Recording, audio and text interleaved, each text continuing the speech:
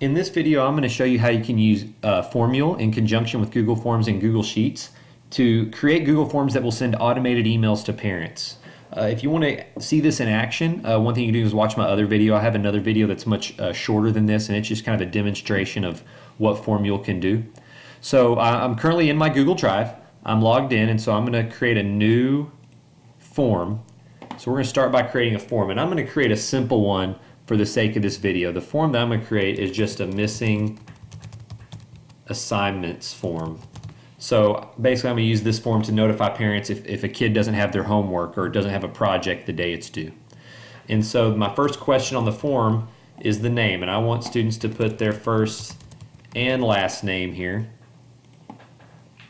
And I'm going to change that to a text type question. And that way whenever the parent receives the email, whatever the kid types in as their name, that's going to show up in the email that gets sent to parents. So there's our first question. I'm going to add another question. And the second question will be the name of the assignment. So what's the title of the assignment that they're missing? Once again, I'm going to change it to a text question. I'm going to make it required so that they can't leave it blank. And then lastly for this one, and this is important, I'm going to have the last field be their parent's email address. And so whatever they type in here will be the email address that our form gets sent to whenever they submit the form. So make that a required question as well. And now basically we've got our form set up. It's that easy for a simple example like this. Now if I go back to my drive, here's the form we just created. And down below it, if you're familiar with Google Forms, you know that it's automatically going to create a sheet of responses, basically an Excel file, where it documents every time someone fills out the form. And you can see that it's got the time and then our three fields that we created: the name of the student, name of the assignment, and the parent's email address.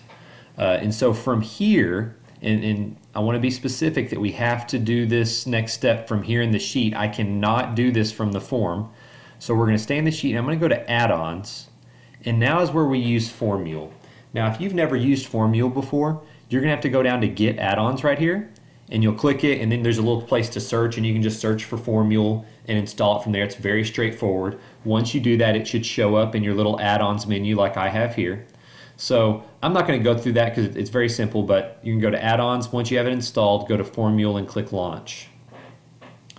And now we're going to set up the conditions and the email that will be sent to parents upon the submission of this form. So I'm just going to select Form Responses 1, meaning that this is the information from this form that's going to be sent to parents.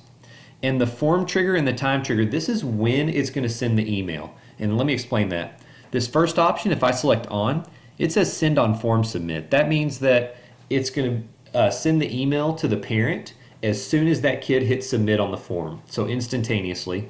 What you can also do if you want, and depending on what you're setting up your form for, you may want to use the time trigger, and this is where you can set it up to send every day at 3:30. It'll send whatever was filled out that day, or you can have it set every hour. It will send out whatever forms have been submitted. So you can set up a timer, but I just like to send the individual emails as soon as the kid hits submit. So I'm going to select On for that one, and I'm going to go to Next. Now I'm just going to create one email template.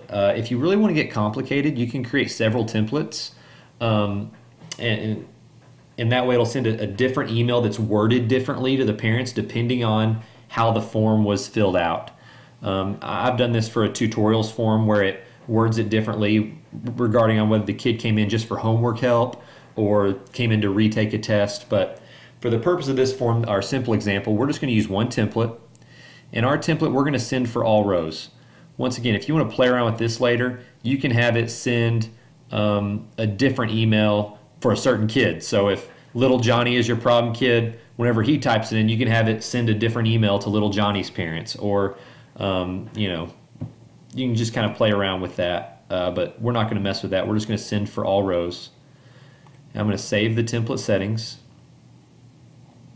And then I'll click Next. And here's that one template that we've created. Here's where we're going to build it. So here's where we're going to put in what our email to the parents are going to say. If you decide to do several templates, you can select them up here and you can edit all your templates from this screen.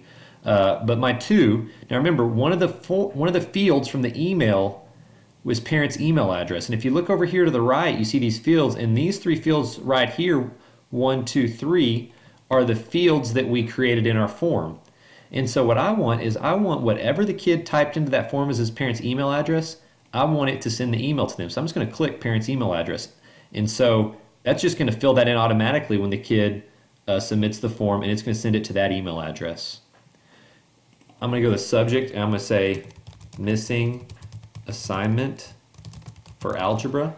And so every parent's going to receive that. Now the reply to, you can change this if you want, meaning when the parent receives that email and they click reply, you can change the email address that it sends their replies to.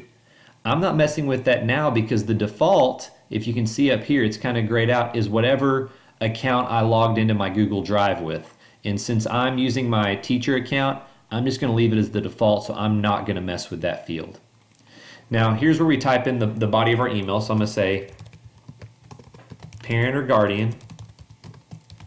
This is an automated email to let you know that, and I'm going to click name, and it's going to fill in the name of the student. Now whatever is inside these less than and greater than symbols is going to be what the kid typed into the form. Now this currently, the name and the 2 colons will show up in the email, so I like to delete that so it just looks like a natural email. So let's say he typed in little Johnny. If I leave it like this, it's just going to say this is an automated email to let you know that little Johnny did not turn in, and I'm going to click the name of the assignment. Once again, I'm going to delete that and the colon so it doesn't show up in the email, and type in today. Or I could put in on the current date, and it's going to fill in the current date. So let me recap what this email is going to say right now. Let's say little Johnny didn't turn in algebra worksheet 1 today. So this current email, how it's set up, will say this is an automated email to let you know that little Johnny did not turn in algebra worksheet 1 on, and then it's going to put the date, and I'll delete that. So on whatever, January 3rd, 2016. And then I like to add he may, or I better put he or she, may turn it in tomorrow for a 15-point penalty.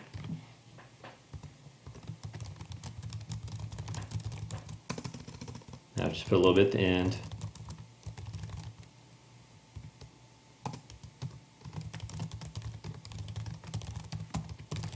I like to emphasize or point at the email that it's automated because sometimes, the kid is typing in the name of the assignment. They might misspell something.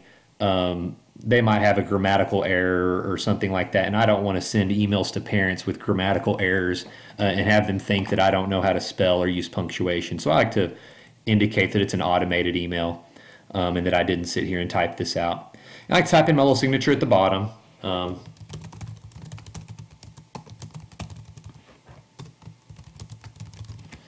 So I've got my little signature at the bottom. And yeah, our email is basically set up. So I'm going to do preview and send all. And sometimes this preview screen loads for a long time or doesn't load. So usually I'll wait here for a minute and then I just click X. It's not important that we see the preview. We can just test it out and then delete it if we don't like it. So we're all set up here. So let's go back to our form and try it out. So I'm going to go to View Live Form. And so here's the missing assignments form. So I'd hand this to a kid while we're going over our homework. He'd type in his name,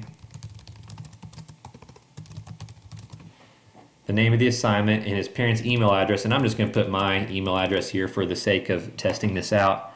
But I'm going to click submit, so the kid's doing that while we're going over everything. And then if I go to my email, the email gets sent, and here's the email that parents will send. It'll say, parent guardian, there's an automated email to let you know that little Johnny did not turn in algebra worksheet 1 on that date. He or she may turn it in tomorrow for a 15-point penalty.